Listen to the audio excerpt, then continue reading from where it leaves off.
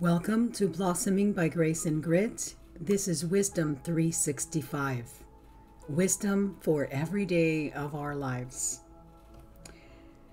My friend, today we will speak about big dreams, big God. Let us pray. The Bible says in 1 Corinthians 1:26 through 29, "Remember, dear brothers and sisters, that few of you were wise in the world's eyes or powerful or wealthy when God called you. Instead, God chose things the world considers foolish in order to shame those who think they are wise.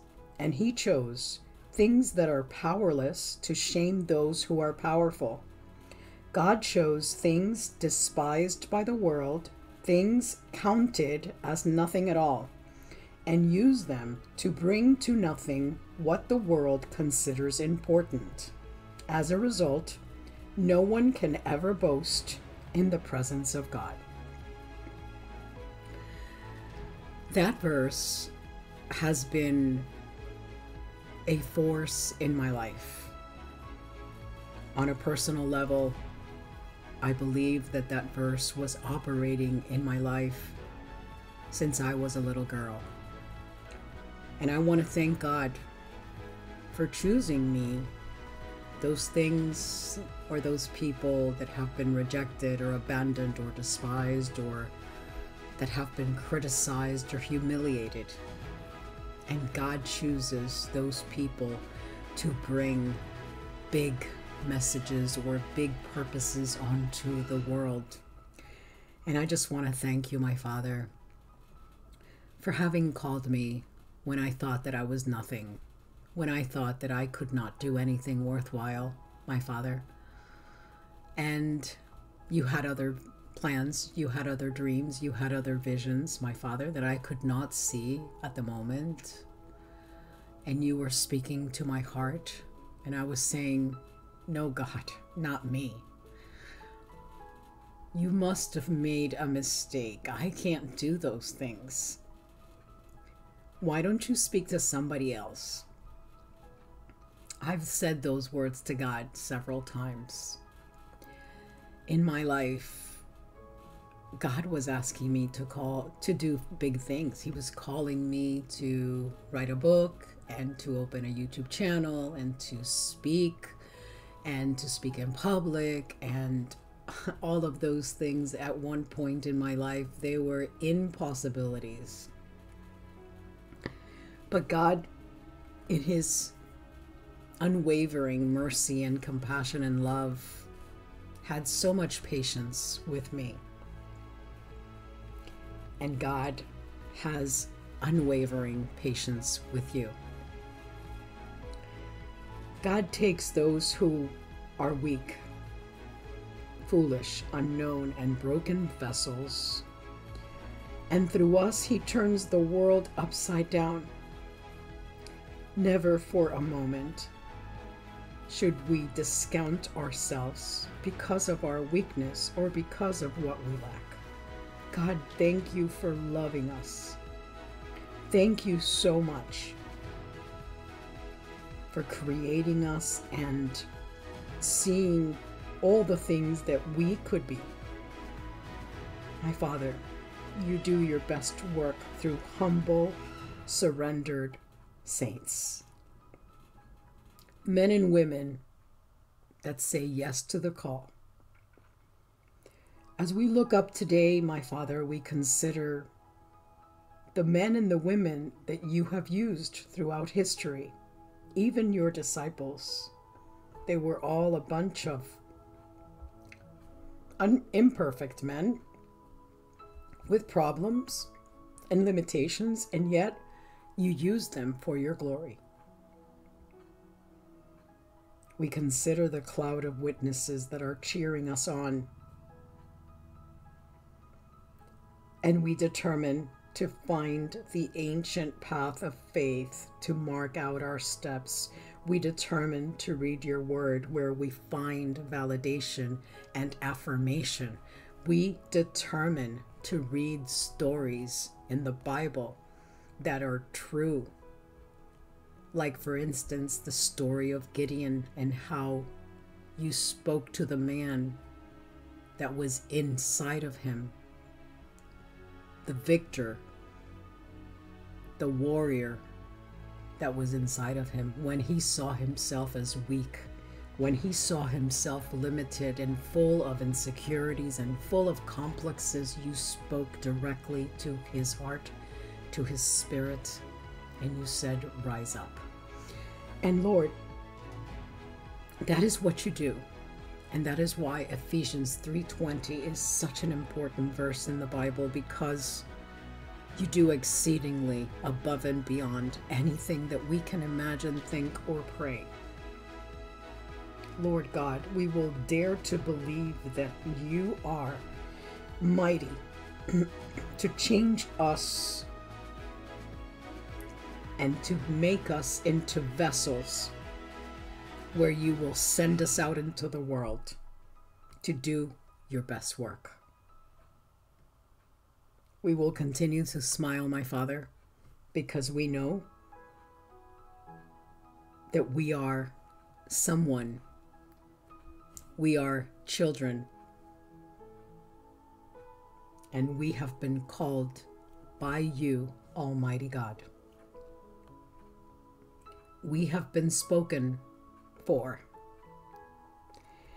And today we rejoice that we are not alone anymore, that we are not abandoned and rejected anymore. Today we have a God, a Father, a benefactor that sees, that hears the cry of our hearts. Thank you so much, my Father. Thank you so much, my Lord God. We thank you in the name of Jesus. Amen. My friend, the message today is big dreams, big God. Because God can do it without a shadow of a doubt. Now all glory to God who is able. Are you willing to entertain the possibility that God has big plans in store for you? I hope you are. Yet sometimes, especially if you've recently experienced a life-altering disappointment, you may find it difficult to envision a brighter future for yourself and your family. If so, it's time to reconsider your own capabilities and God's capabilities. God can do it.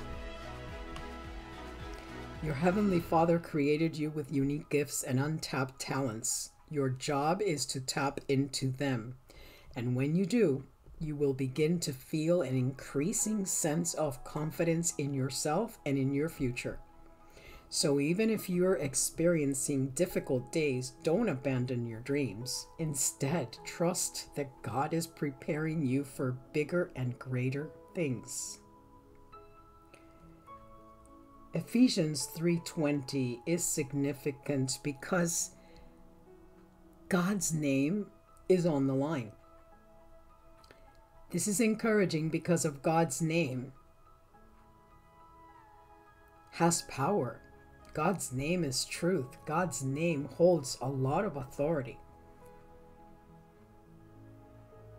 We need to ask God for those things that we dream of, that we want, that we desire, those things that in our mind, in our physical, the natural, the human senses, it is impossible for God, through his mighty power at work within us. Nothing is impossible to God. And God's power is at work within us through his love for us.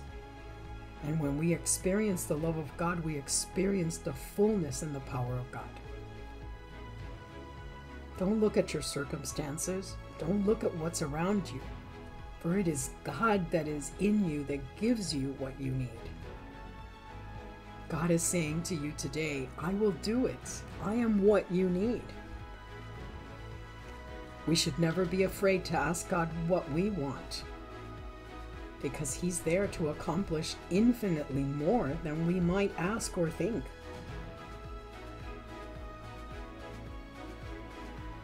It is amazing how God is there. As we put our trust in Him, God will blow our mind. He is still waiting for us to ask Him big prayers to blow our mind.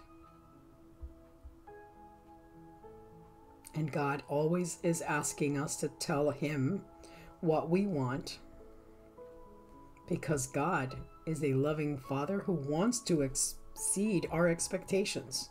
Don't be afraid to ask God for what you want. Now all the glory to God, who is able, through His mighty power at work within us, to accomplish infinitely more than we might ask or think. God is amazing. And God is constantly at work. God never sleeps or slumber. God never rests. But He asks us to rest, to be still and know that He is God. But when we are resting, it is not resting without doing anything. When He says be still, that is still a stance of movement, because we have to apply faith to it. We have to activate our faith in order to pray and in order to expect that God will do the impossible in our lives. So I encourage you, my friend, to pray big prayers, because God is a big God. Thank you so much, my Father, for this message. Thank you so much for your word. It is so much fun, my Father. It is so amazing to read your word and to pray and to ask, my Father, and to see the miracle unravel before our eyes, my Father.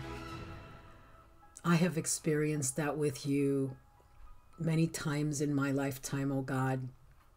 And it is just amazing how you do wonderful things for your children that dare to ask.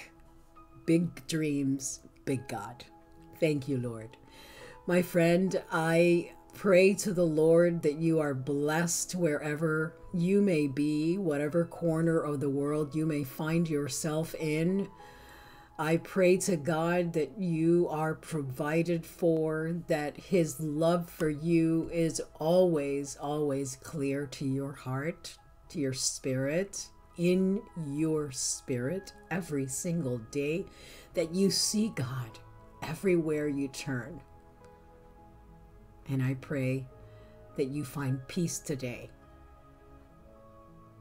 I pray peace over your family as well. Thank you so much for listening to these messages and coming on here at Blossoming by Grace and Grit. Thank you for all of my subscribers. I pray blessings over each and every one of you. And my friend, I remind you to play in the sunshine and dance in the rain. But most of all, I remind you to keep on smiling. And until we meet again, have a wonderful, blessed day.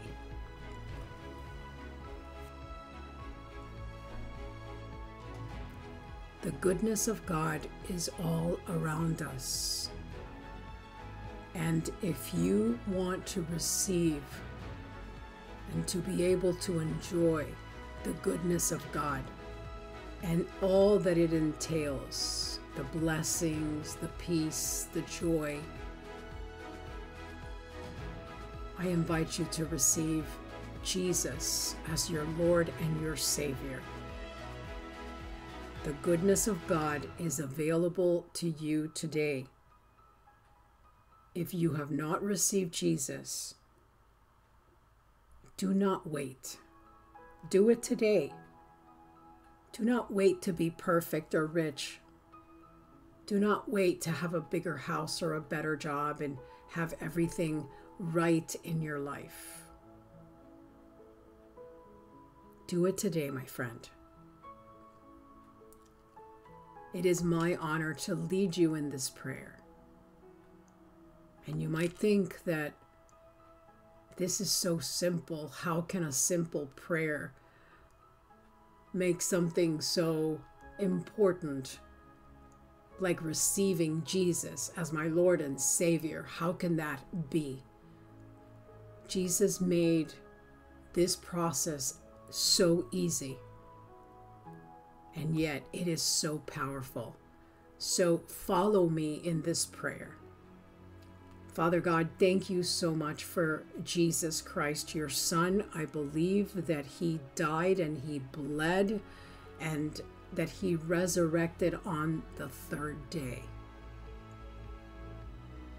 I realize that I am a sinner, and I ask you forgiveness for my sins. I ask you to be my Lord and my Savior. Make something wonderful of my life as I promise to follow you from this day forward. Amen. My friend, if you've done that prayer, if you've said that prayer, there is a celebration in heaven as heaven celebrates with the repentance of every sinner. Congratulations. You are now part of the family of God.